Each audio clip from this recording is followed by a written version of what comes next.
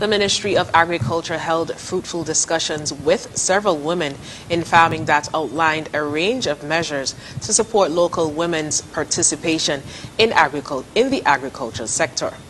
The discussions came as the ministry noticed an increase in women's interest in agriculture over the second half of 2021, following the Women's Farmers Academy 6-week virtual training held by Helen's Daughters of St. Lucia and the Food for Change organization.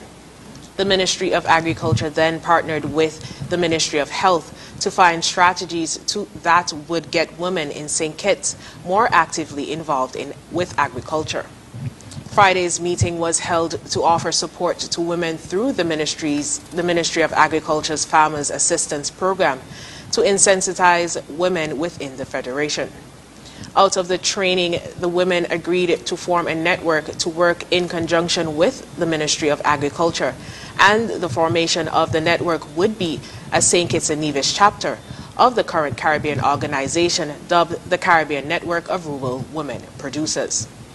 The Food for Change organization, which is a 4-year data gathering body that looks at interventions in St. Kitts and Nevis, St. Vincent and the Grenadines, and Jamaica to combat non-communicable diseases, in collaboration with Helen's Daughter, used the opportunity to hold a training program for women in the final quarter of last year.